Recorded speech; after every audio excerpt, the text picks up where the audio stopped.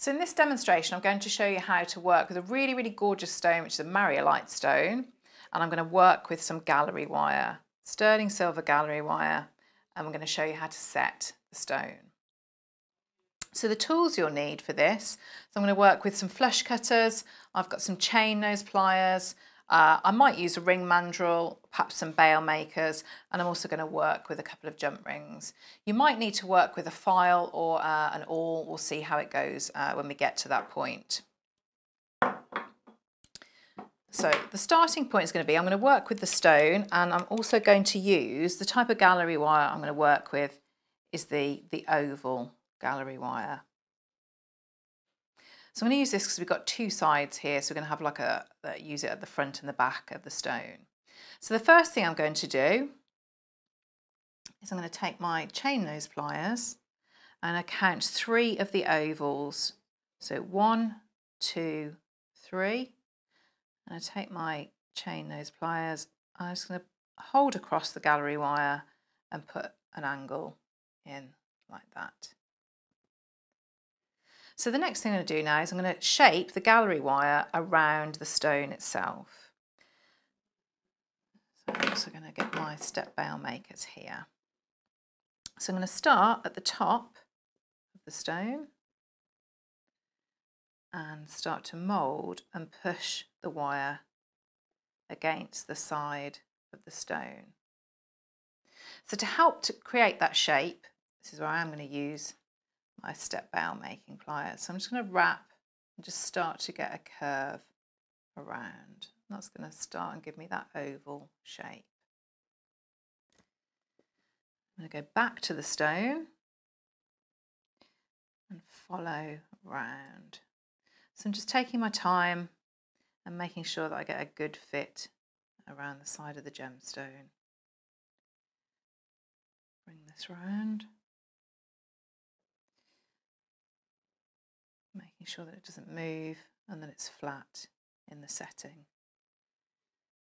So I want to try and get it so that the bail, the 3 that we've got here, which will become the bail, we want to get that so it's centred at the top of the oval, as you can see there. So I'm just going to hold here and bring this round. So we want to try and get another one of these angles, but on the other side, on the side here. So I'm just going to hold here, and I can already see I need to bring it over just ever so slightly so that it's a little bit more centred. Pull this round. While the stone is still flat in the setting, I'm just going to pinch here. So you can see already we've got quite good tension around the stone. It's not going to fall out at the bottom here. So I'm going to hold here, and if you can, if it's married up, so that these ovals are sort of sitting next to each other. So I'm just going to bring that in just ever so slightly so it's sitting flush. I'm going to pinch with my pliers again here. And if we can, I'm just going to adjust it so that I've got 3 ovals on this side as well. With my flush cutters, so I'm going to count from the angle that I've put in here, which is there, 1, 2, 3, and then I'm going to cut off.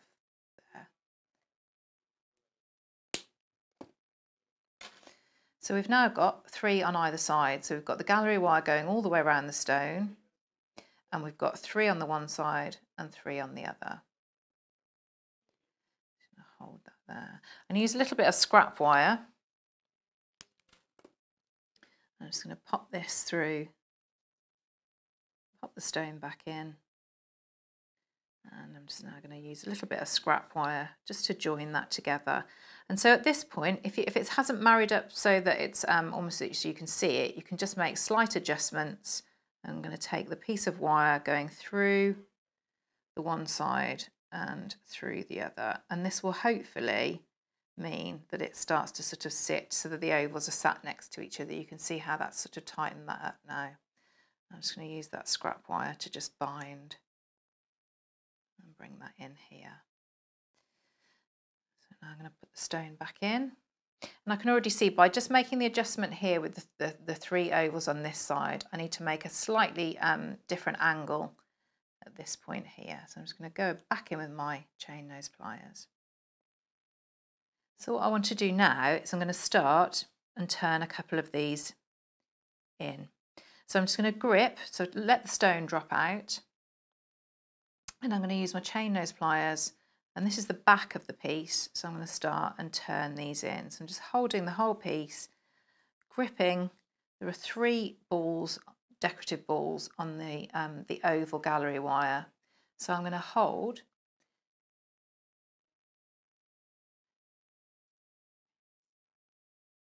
So there are 3 decorative balls on the gallery wire. So I'm going to use my chain nose pliers to grip the balls and turn in.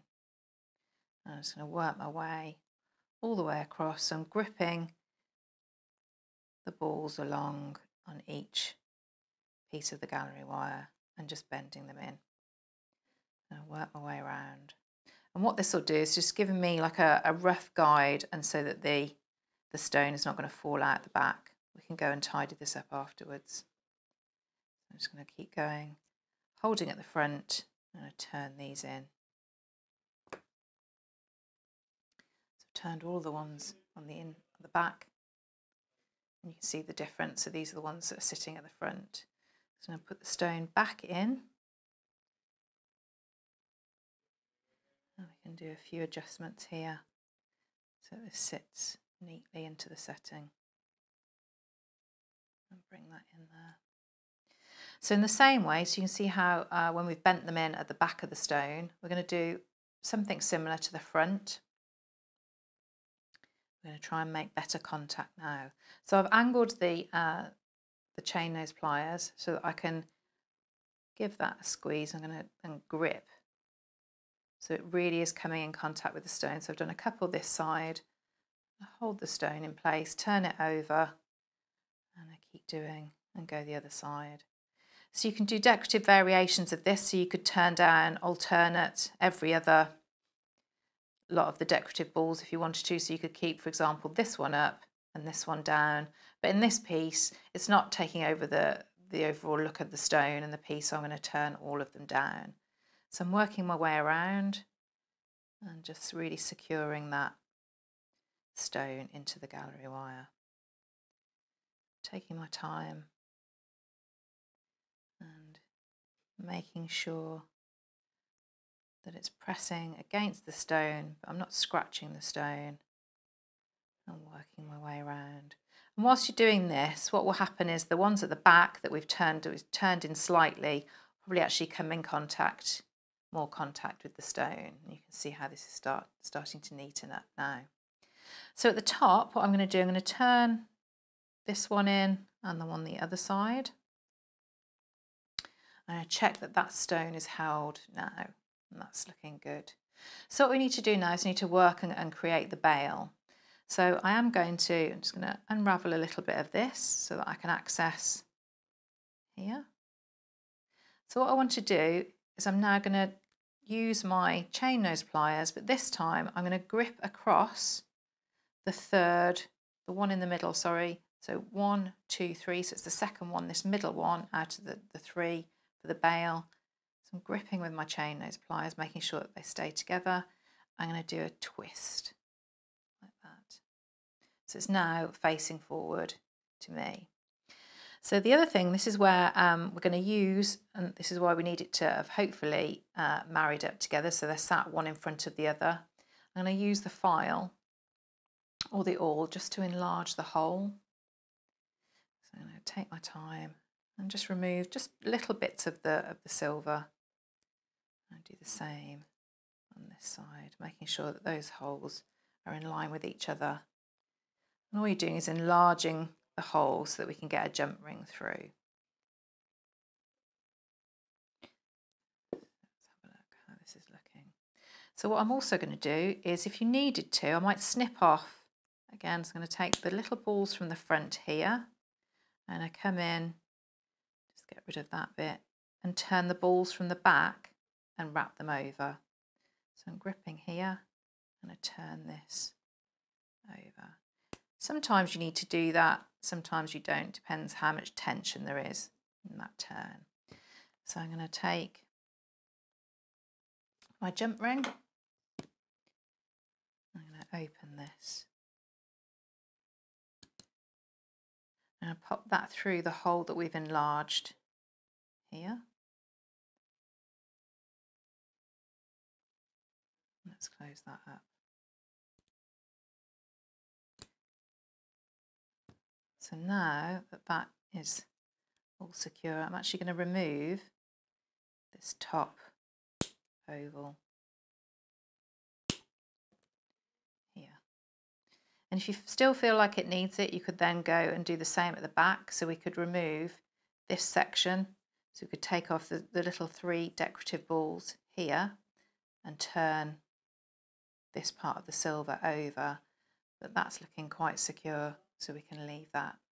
So you can see that's the lovely gallery wire setting around that beautiful gemstone.